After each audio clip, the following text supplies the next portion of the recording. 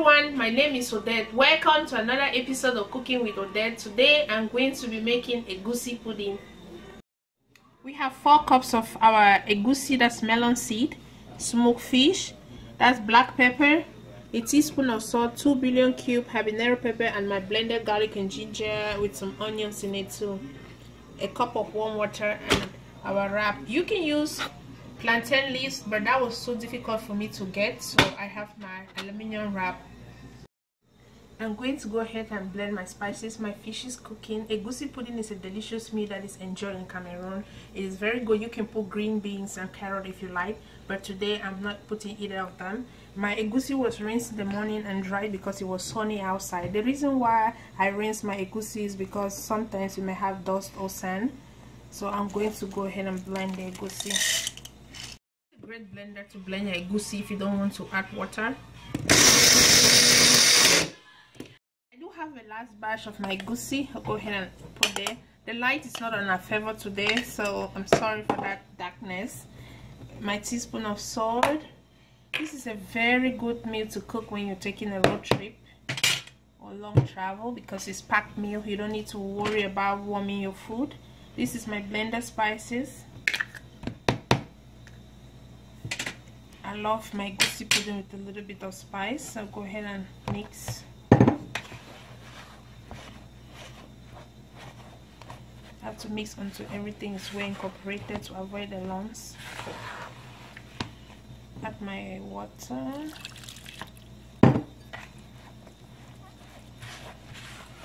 Today I use warm water. Usually I'll mix my spices with my fish and use the stock on the thing. But today, I just put like that. Add my black pepper.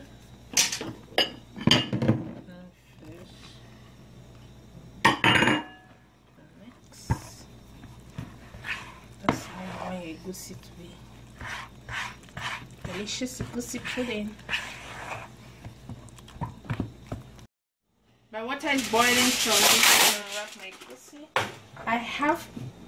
This is a little bit of canola oil. This is just to avoid the pudding from sticking on the pan or the foil.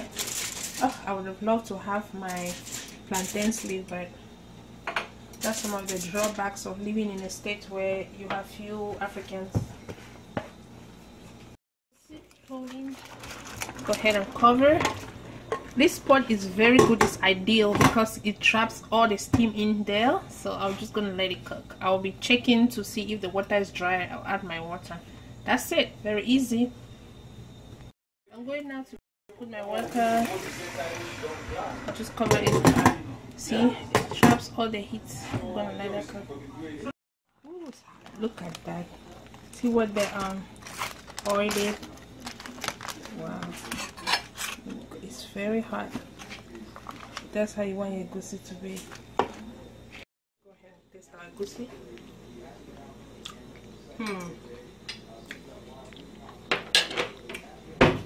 It's delicious. The pepper gives a little kick to the egusi pudding. My daughter says it's a little spongy, like a spongy cake, which is delicious. That's how I want an egusi pudding to be. Please, if you haven't subscribed, go ahead and subscribe. Put a comment and a thumbs up if you like this video. Thanks for watching. Bye.